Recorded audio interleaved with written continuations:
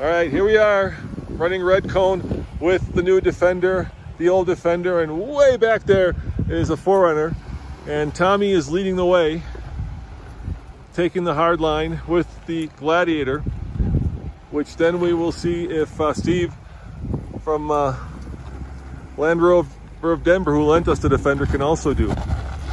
So there he goes. Nice.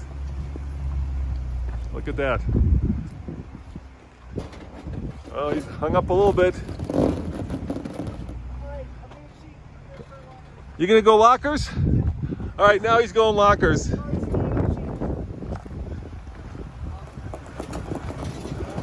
hung up pretty good. Yeah, that's pretty beached. You're beached like a whale. Yep. Back on out a little bit. Yep. There you go. There you go, keep going. Keep going. Okay, right about there. We're going to try to go hard passenger as we come up. Yep. Slow. Oh. Keep it hard passenger.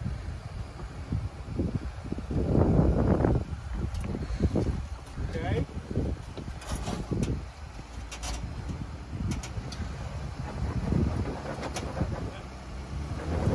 One more time. Let's back up. Hard driver. Hard driver. Those rock rails are getting a workout, Tommy. A little bit more. Right there. Now come hard passenger as you come up. Little driver. Good. There you go. Let's see what you got there.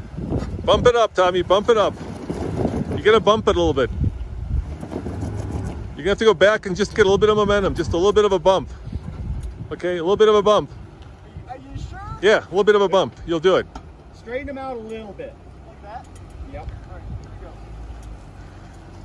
here we go. Oh, I guess not. Let's take it on down. That was a rock rail, don't worry. Keep it passenger. Hard passenger. Yep. Keep on going. Straighten them out. A little bit driver. Go ahead and back off. Slow. There you go. Good job. Slow. Okay, let's back you off. Go ahead and keep backing. Go on down. Yeah, I think you're gonna have to put Yep. them that way. Go Right? on down. Okay. Fair is fair. Tommy, you'll That's want to the line we're unlock gonna the take. front for sure. Hard passenger. And forward, sorry, and go ahead and come forward from there. Oh, you're stuck in a rock. You might have to lock that in to get over. Okay, back, stop. Hard driver and back up. Right there. Hard passenger, forward.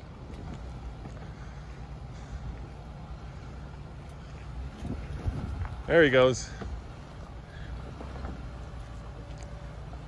Okay, now come a little driver. We're climbing this rock here. A little more driver. Excellent. Little passenger, there you go. Let's climb this guy, come a little passenger. Beautiful. Forward, little passenger. Nice. Keep it straight, come a little driver. Good line. Nice and slow. Now hard passenger. You got it, dude. Nice work.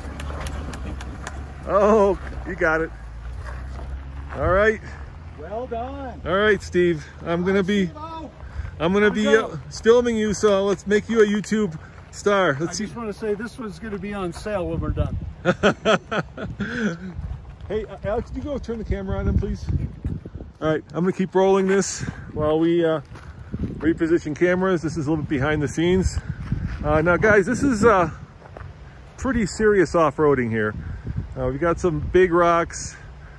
You know, this is not something that you're gonna make it up in your Civic.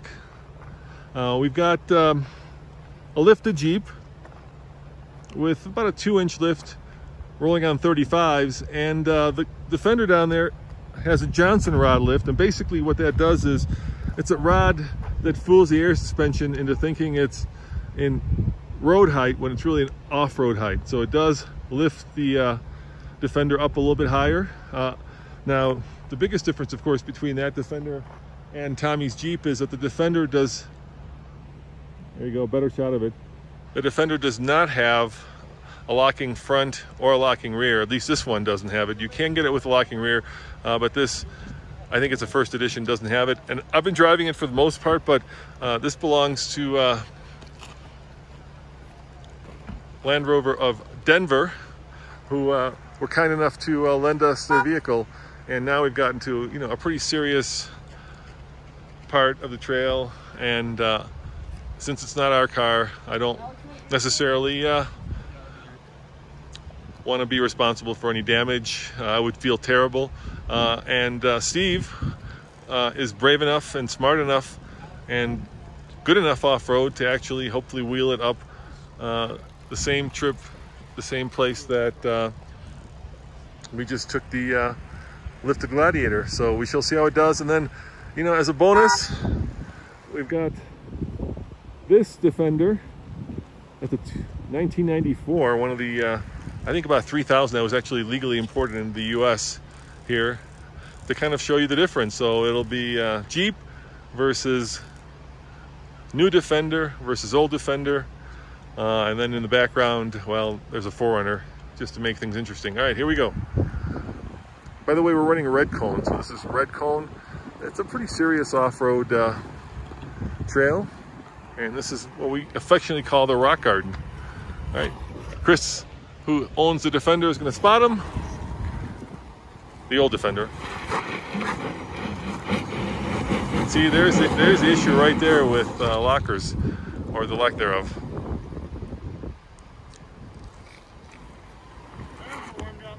There you go. There it goes. Pop it up.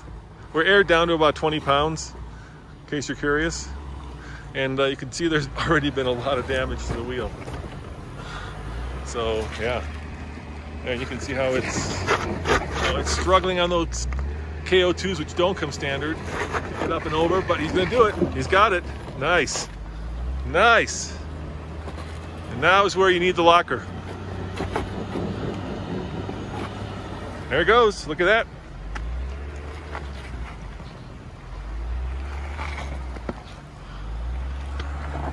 Pretty impressive.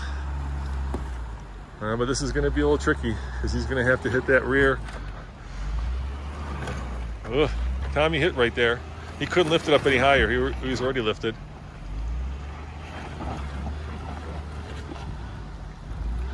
And looky there. It's doing it. Well, it was. Back up a little bit. Turn at the passenger. Okay, right there. Come hard driver as you come forward. Back up a little more hard passenger, just a little. Right, I gotta tell you, I'm super impressed. Yep. This is where the Gladiator got stuck. Keep coming. Nice line, Steve. Straight. And there goes our camera. He's got it. A little bit passenger.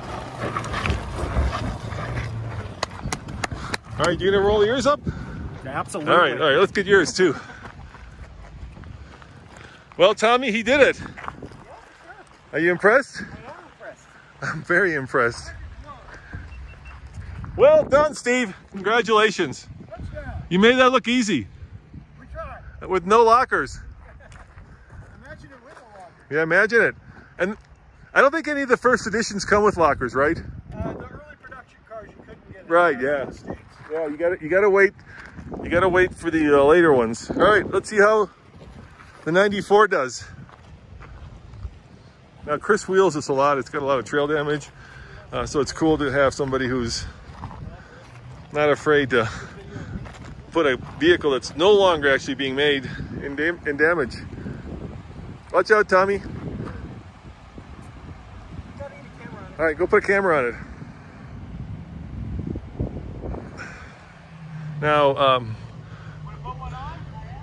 Now Chris has a 3-inch lift. Hey Chris, what size are those tires? He's rolling on 36.5s with a 3-inch lift and a rear locker. So much easier in some ways, short wheelbase. You're not as likely to actually get it high center. That's always the thing about the Gladiator, right? It's just a little bit long, and it does like to kind of high center itself because of the added wheelbase. So under ideal conditions, it does really well, but when you get into, you know, places where you can high center it, the Gladiator really can struggle. We saw that also on the Rubicon Trail when we ran it last year with the Gladiator. But let's see how the old Defender does.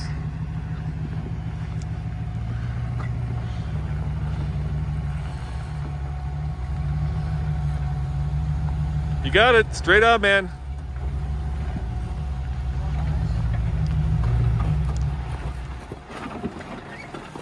Of course, you're on camera and you kill it. Big old V8. Sounds great. Nice.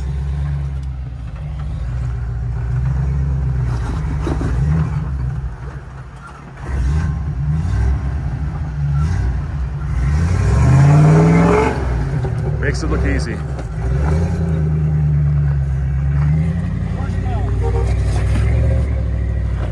There he goes.